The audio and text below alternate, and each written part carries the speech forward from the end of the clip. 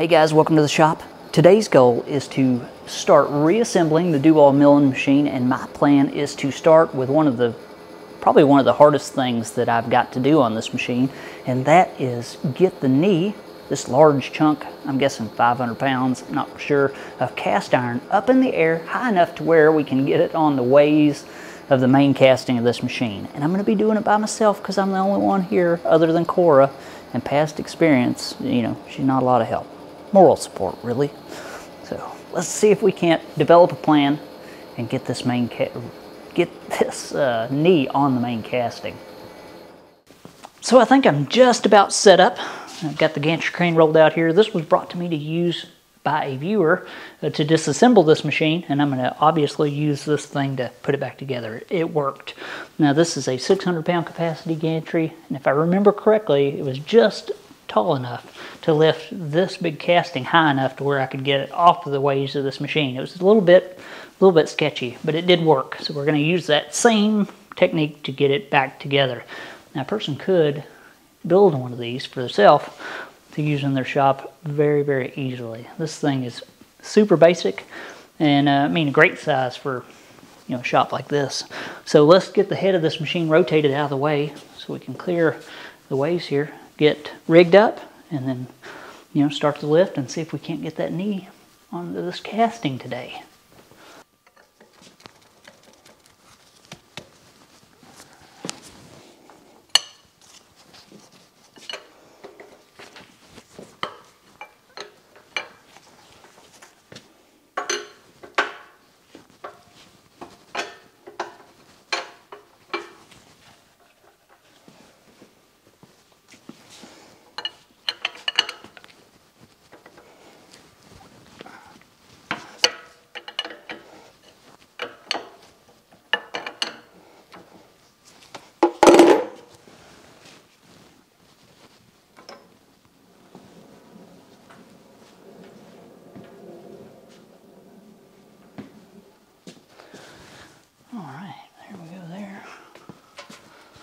Bolt over there.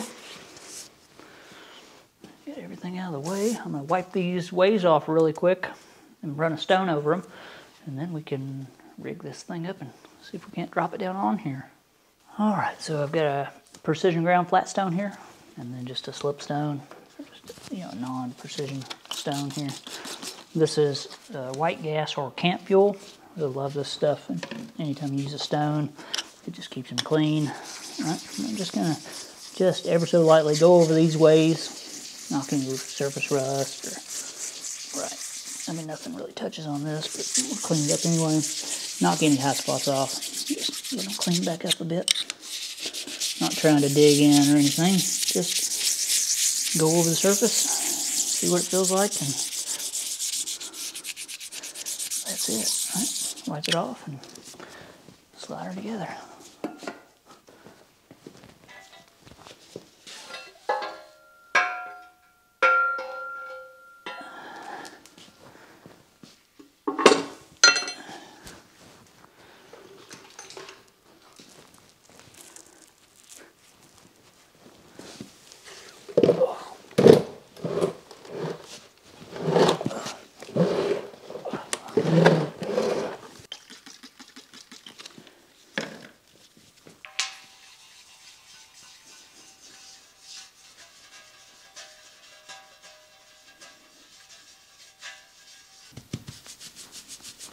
So this machine was made in Spain back in 1980, so it's 41, 42 years old, depending on the month that it was made. It's the same age as me, actually, so it's still in its prime. A little bit of wear down here at the bottom of the ways here, nothing extensive. I think the majority of this is just caused from running this machine out of adjustment. It's sagging right there. Is a lot of leverage out here.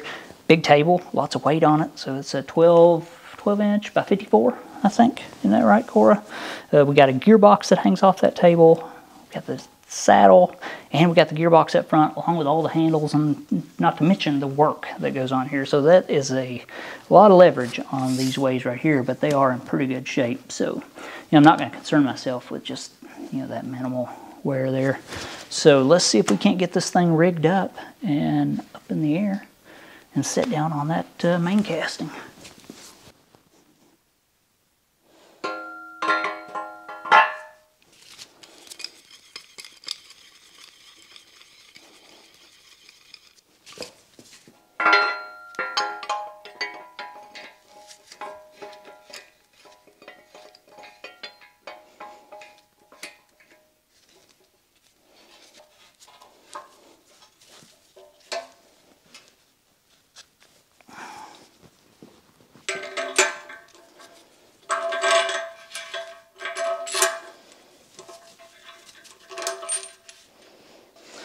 Let's see, I assume probably a center of gravity will, I don't know, maybe right around in here.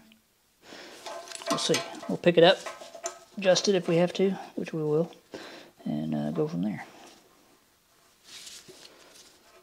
So ever since I built this shop and installed this air system, anytime that I needed air outside of the shop, well, to put air in tires or whatever, I've had to grab this air hose that I've got here just loosely rolled up, pull it outside, do whatever I need to do, then bring that back in and either roll it back up or throw it on the floor, which is what I normally do, trip over it for a couple weeks until I get so sick of that, I end up rolling it up.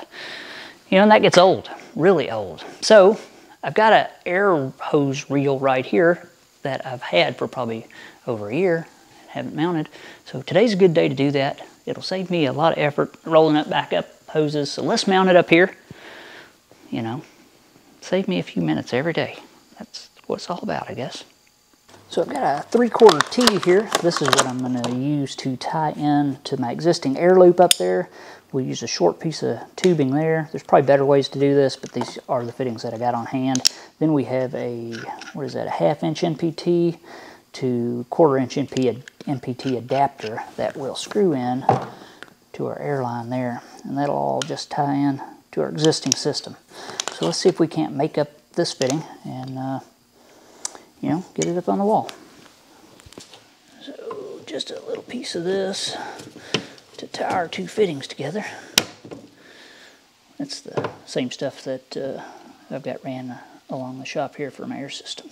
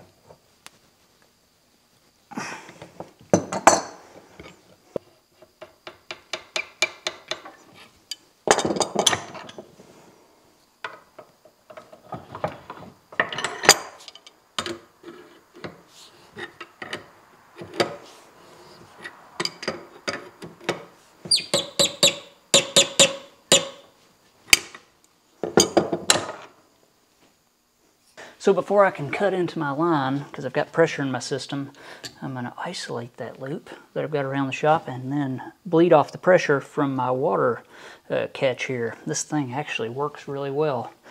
I've never had air or never had any measurable amount of water get through here.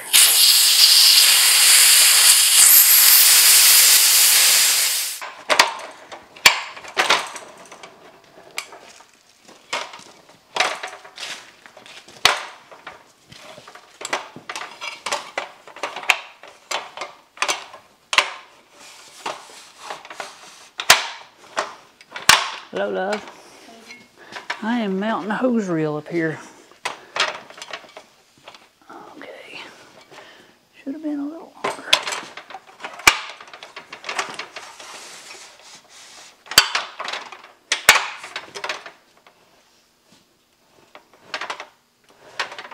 Where's that mat that you put under this? It's over here.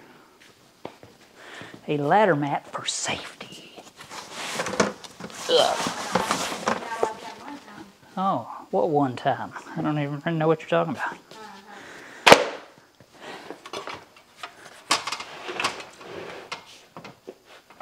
A viewer sent me this ladder mat. It just adds traction to the foot of the ladder, which is nice. And Elizabeth can kind of help me as well. Oh, there we go.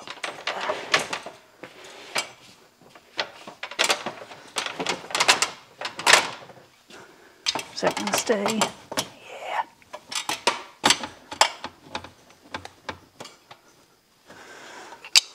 We'll find out. Oh, I hope I don't come flopping down. Why are you moving that? I'm not. I'm using this place to tie in my T-fitting so I can tie into that hose reel. This is getting removed, this fitting here.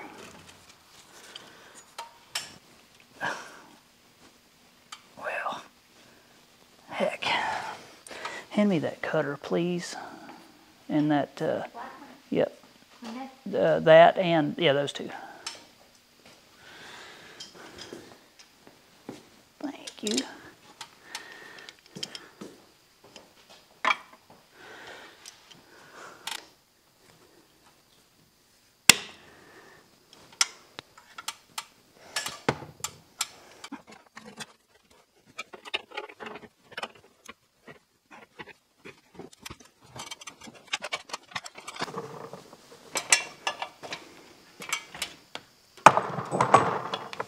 Oh, goodness.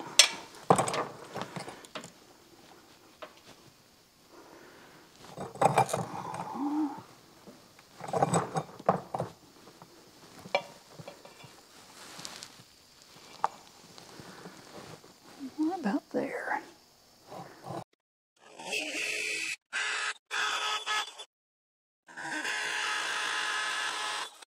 So what I'm using to mount this hose reel to the wall is just two 1/4-inch Tapcon anchors, concrete screws, whatever you want to call them. I've had really good luck with these things. They're a little bit pricey. Got a few left over from when I was building this shop. Used them in lots of locations, and I really love those things. They hold extremely well. So that's all I used, two Tapcon anchors. Twisted this hose up before I'm screwing it in, that way it doesn't bind up. That's it, man. This air system that I have in here is really, really easy to tap into and, you know, modify as you need right in the future.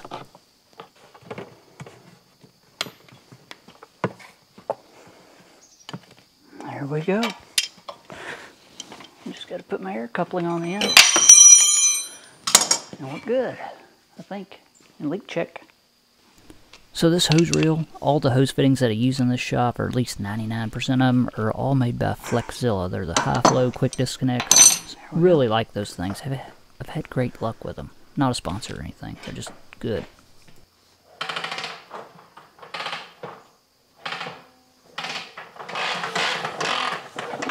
Oh man, that's gonna be nice.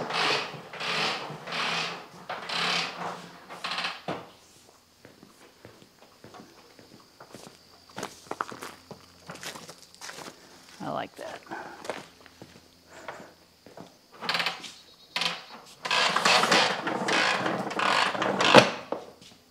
Now I pressurize the system. Make sure it doesn't leak.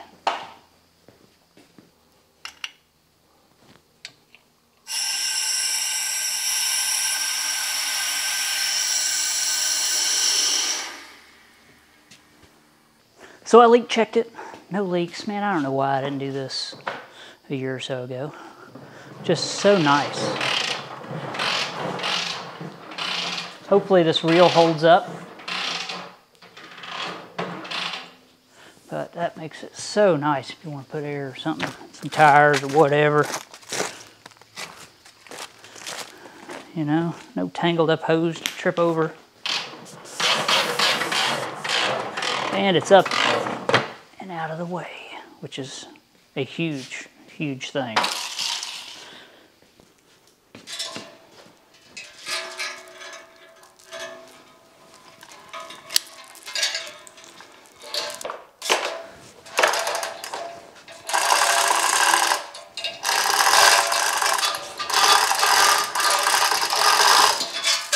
Wow, almost got it perfect first shot.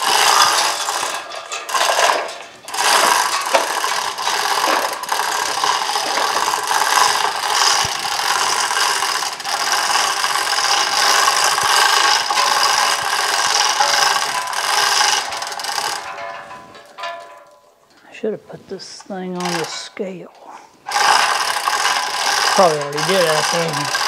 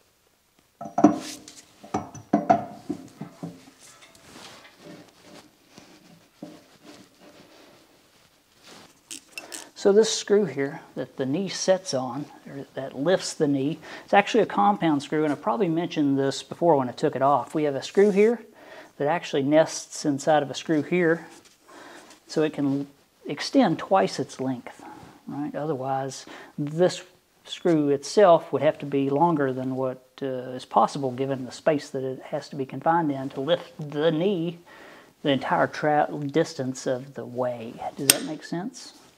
I think it does.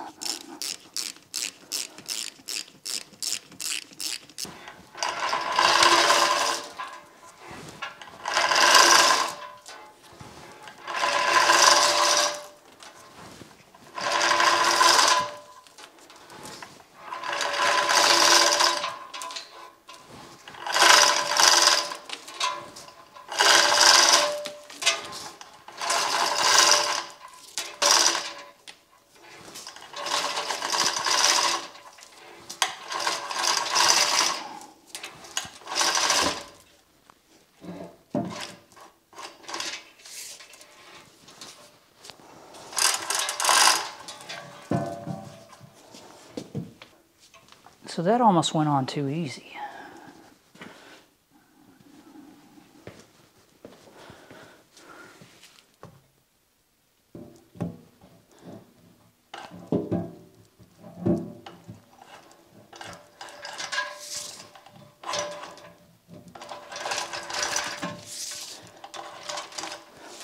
Okay, so the knee, or that screw, bolts to the knee with knee screws.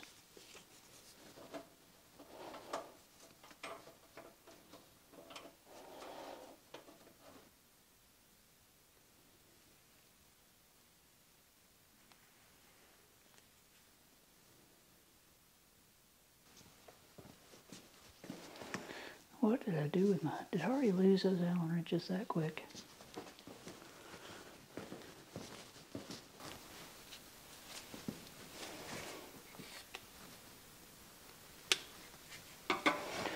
All right, so this is the gib for the knee up and down. Gib screws, one for the top, one for the bottom.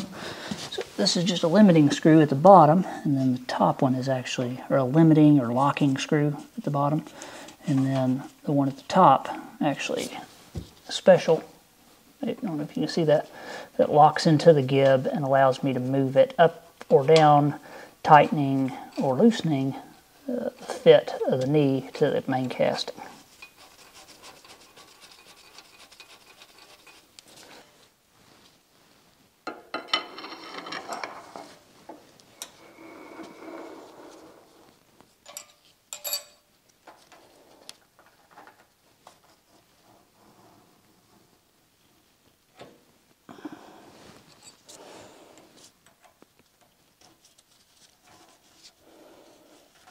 So that went way smoother than what I expected that it would. I thought I'd be battling this thing.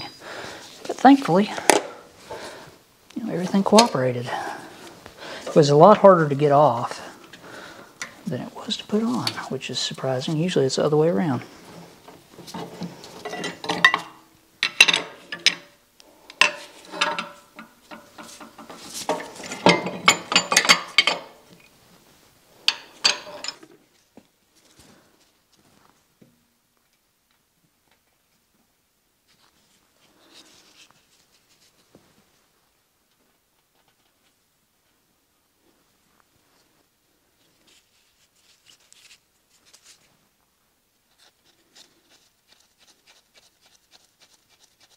So these locks, all they do is press the little stud up against the gib and just tighten up the gib onto the ways, and that pulls everything together and tightens up the fit, makes the machine far more rigid, because it has to be loose enough with these unlocked for everything to move, and that it having to be that loose makes a little bit of play in there, and locking these just takes out that play. I mean, that's obvious to anybody who machines stuff, but if you don't, that's the function of these are gib locks to lock the movement.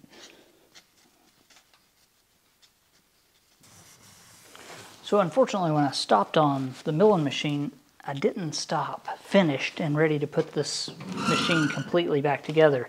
There's still a lot of little parts and pieces that I need to clean up before I can install them and be happy. I've got lots of little chips and stuff in the gear teeth. This mates to the gear that lifts the knee on that machine, and I don't know how well you can see that, but it needs cleaned up.